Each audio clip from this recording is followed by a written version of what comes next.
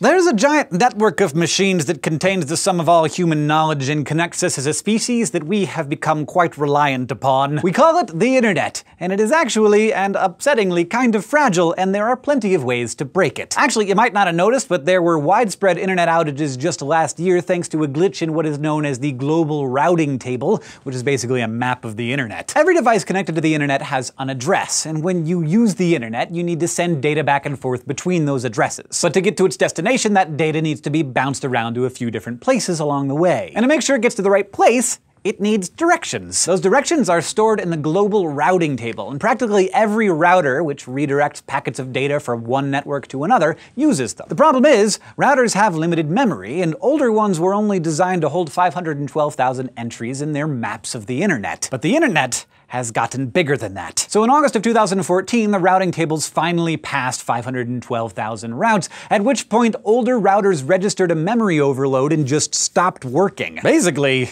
the internet broke. Companies developed a workaround by allocating more memory to allow more entries to the table, but at best, it raised the capacity to about 1 million routes, which only buys us a few years worth of time. And it took a while for everybody to implement the fix, and meanwhile, lots of people lost access to the internet. Still, overloading the routing table is something that we can predict and something that we can fix. There are other, less innocent ways to break the internet, and one of them is incredibly simple. Cut the cables. And I'm not talking about the cables in your house, even though that would break the internet for you. I'm talking about the massive lengths of fiber that stretch across the ocean floor, connecting the internet across the continents, because yeah, those exist. We transmit our data the same way we sent overseas telegrams in the late 19th century. There have been a few upgrades, obviously, but the general concept is the same. The good news is that the cables aren't that vulnerable, and shallower areas of the ocean, they're designed to be shark-proof, which makes chopping through them pretty tough.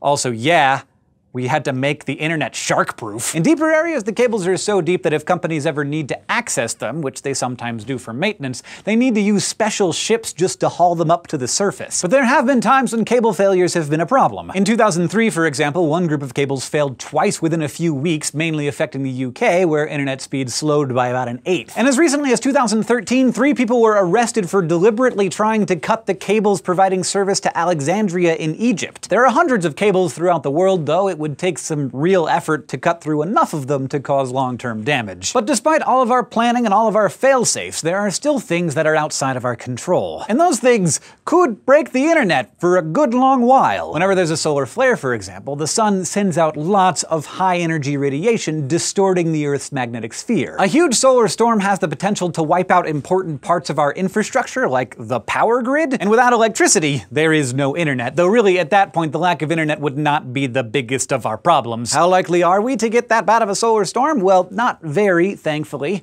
The last time something of that magnitude hit Earth was in 1859, but electricity was much less of a big deal back then. That storm did knock out some telegraphs, but all things considered, we did okay. But in 2012, we had a very near miss. The sun sent out a massive flare that would have done serious damage if it had hit us. Luckily, it was pointing in a different direction. So barring unforeseen issues with the routing table, some damaged cables, or a super intense solar flare, hopefully the internet will be sticking around for a very long time. Thank you for spending your limited time on the internet watching SciShow while you still can. And thank you especially to our Patreon patrons who help make this show possible. If you want to help support us, plus get access to cool stuff like bloopers and live streams that we do just for our supporters, check out patreon.com/SciShow. And don't forget, if you want to keep getting smarter with us, to go to youtube.com/SciShow and subscribe.